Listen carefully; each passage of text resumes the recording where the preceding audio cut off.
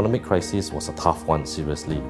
And I have even problem paying salaries to my workers, to all my staff. But I do not dare to tell them the truth, because if not otherwise, they will not feel, they will wobble and they won't feel safe.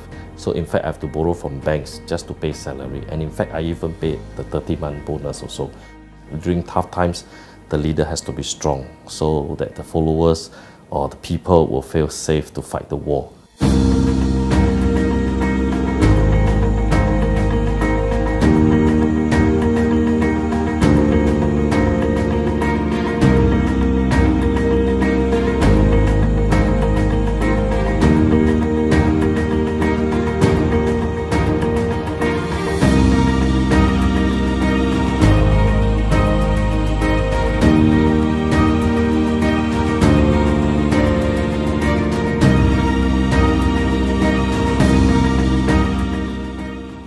Hi everyone, I'm King. I'm born in Singapore.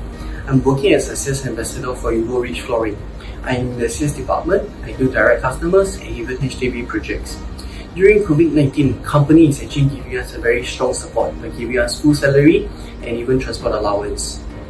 We even have calls from the management to assure us there won't be any pay cut or layoff as long as we give our contribution to the company. Thank you, Evorich.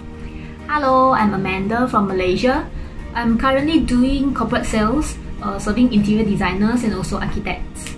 Since the day I joined Evorich, I'm happy and definitely lucky to be part of the team when the pandemic hits. Because everyone in our company is still receiving full pay even though we are in circuit breaker period. Hi, I'm Trisha and I'm from the Philippines. I'm a graphic designer cum marketing executive. It's been 2 years and 8 months until now. Despite these troubling times where recession is happening in every industry, our company is helping to take care of our livelihoods and ensuring that we're safe. 大家好，我是陈凤，我来自中国，我在新加坡已经很多年了，然后在公司主要是负责文员的工作，然后很感谢公司在疫情期间没有裁员也没有减薪，让我们所有员工的生计得以继续维系下去。